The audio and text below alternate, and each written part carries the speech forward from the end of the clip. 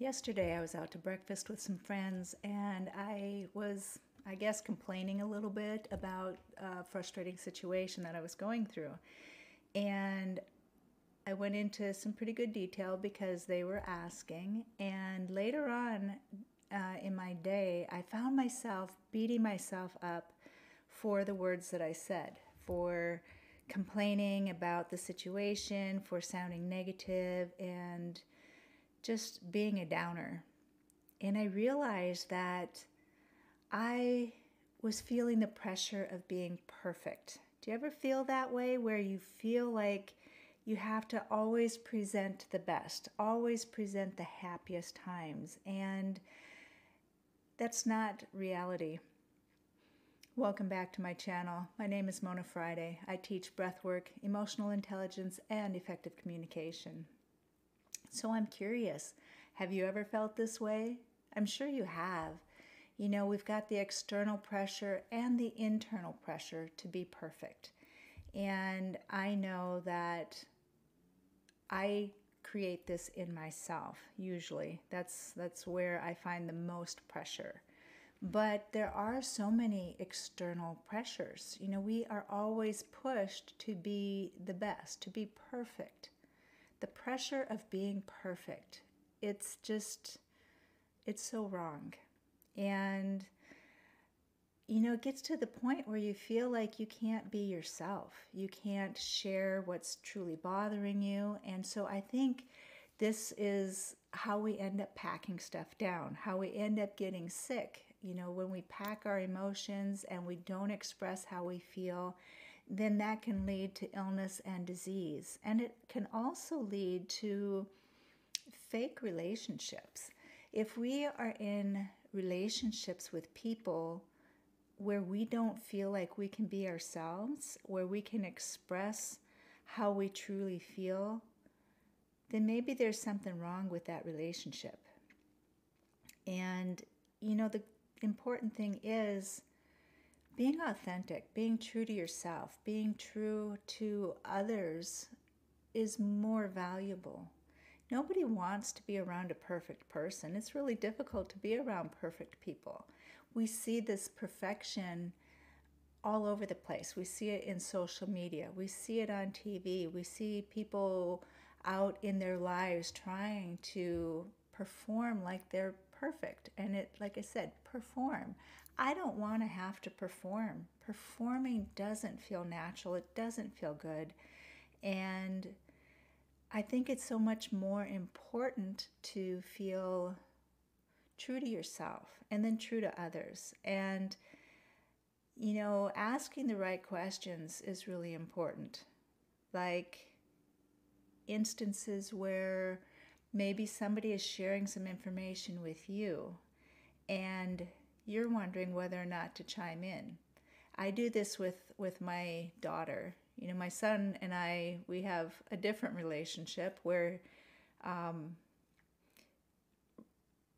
don't think he's ever really asking me for my opinion. He's just kind of venting. You know, he doesn't really want feedback. But my daughter, she tends to want more feedback. But we clarify it with, are you just venting or do you want my feedback? And either way, it is an opportunity for us to express ourselves fully and also to listen. Just practice that active listening skill. And I find that if I'm willing to offer this to other people and listen to them, then why am I struggling with doing the same for myself? You know, in my conversations with friends yesterday, I wasn't cussing. I wasn't saying really derogatory things. I was just expressing my frustration with the situation and steps that I was taking to change it. You know, I am an action person. I don't like to sit and complain about things over and over again. You know, if I find that I'm doing that, where I'm repeating my complaints, then I have a tendency to just kind of sit back, you know, go draw inside of myself, like a turtle, go back into my shell and think about ways that I can change my situation so I don't have to complain, so that I can live happier in my life. So if you are living a life where you're constantly complaining about something, then I invite you to just go into your shell, quiet yourself, and figure out what can you do to change it. Where are you feeling the pressure to be perfect? Is it an external pressure? Are you around people who are pressuring you to be a perfect version of yourself? Or is it an internal pressure? Do you think that you have to be the best? Do you think you have to perform at a certain level all the time? It's a very good question to ask, and it's so important to take that inventory every so often, because we get into a habit of feeling so guilty all the time for having negative feelings. Negative feelings are not always a bad thing. They can be a bad thing if you're dwelling on the negativity, but they can also be a red flag to show that there's a problem somewhere that needs to be fixed. Problems can change our lives. They can change our lives for the better. They alert us to show us that something is not working in our life. So in today's world, there is so much external pressure, such as we are pressured by social media and by TV and ourselves to look our best, to always present our best attitude, to make the most money, to have the best job, to drive the best vehicle and to live in the biggest house and have the best business, the best education. The list goes on. And it is so difficult. It feels like life is just one big competition. And it is so overwhelming to feel like this. And it's really overwhelming too, because it's constantly in our faces. If we are not regulating our intake of what we watch on TV, how much social media we absorb every single day, then we can bury ourselves in that pressure to be perfect.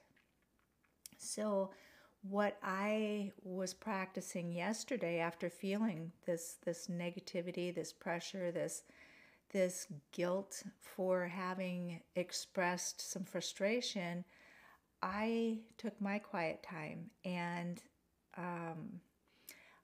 I decided to give myself the gift of grace, the self-grace.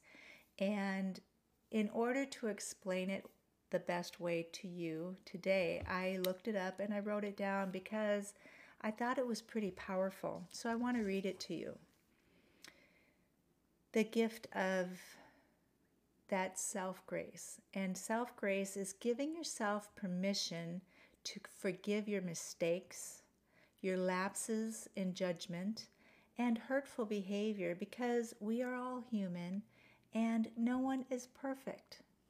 So for me, if we're pushing for perfection, we're failing to practice that self-grace.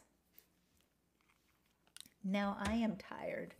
I am so tired of pushing for perfection. I am tired of not feeling like I have the right to express my true feelings. And that doesn't give me the right, though, to explode on people.